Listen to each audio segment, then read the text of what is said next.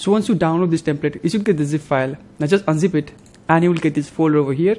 Now just open up that and you will find these subfolders inside it. Now here, if you open up this Mogrt file, you will find all of these 8 different modular scenes. Now you have to install these Mogrt files into Premiere Pro, which I will show you in a moment. But before that, if you want to use the same font that I have used, then I will recommend you to copy and paste this font link to your browser, download and install it.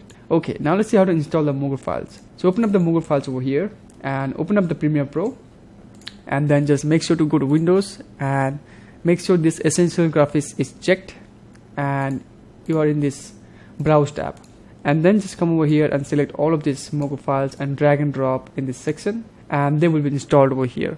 Now I'm going to delete all of these layers and I'm going to start fresh.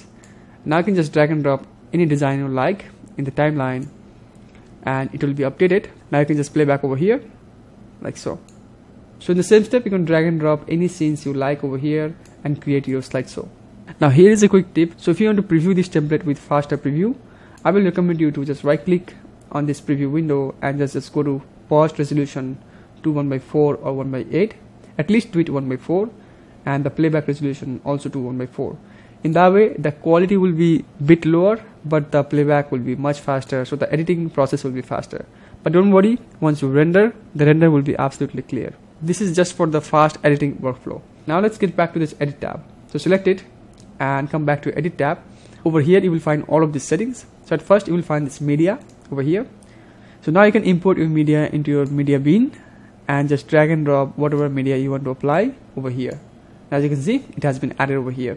If you want to adjust the position and scale, you can do this from here, or you can just double click on this thumbnail and it will be opened up over here. And now with this slider control, you can move the position, rotation, whatever you want. So I like this option very much. Then you can just close this one and it will be updated. Now once you're done, just close this one and then you will find the media opacity. So by default there is a background media. So if you just turn completely up to 100, in the background, as you can see, the same image is applied. The opacity is controlling that background image like so. After that you will find all of these text placeholders. So you can just open up that and you can type your text whatever you want like so, and you can change the font, you can change position, scale, tracking, etc.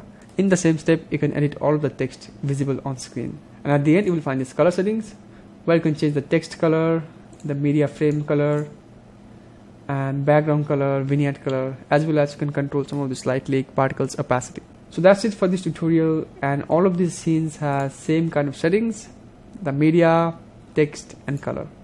So in the same step, you can just stack multiple scenes and create your slideshow very easily.